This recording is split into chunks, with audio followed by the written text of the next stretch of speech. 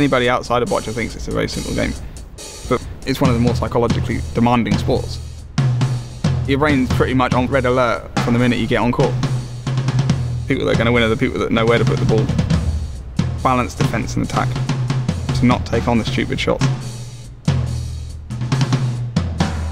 I tend to keep the smug grin on my face. I have a presence on court where I own the court. Training regularly is very important. It's a lot of repetition, doing it until I get it right, and then visualise the next shot. And the routine starts all over again. My biggest rival is myself. I have to switch the brain off.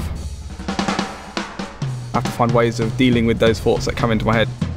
A power struggle, as it were, between my heart and my brain. Sometimes I have to look away from the court and think about other things just to turn the volume down a little bit. Do what you do naturally. I know I could beat anybody on my day, so it's just about me getting it right.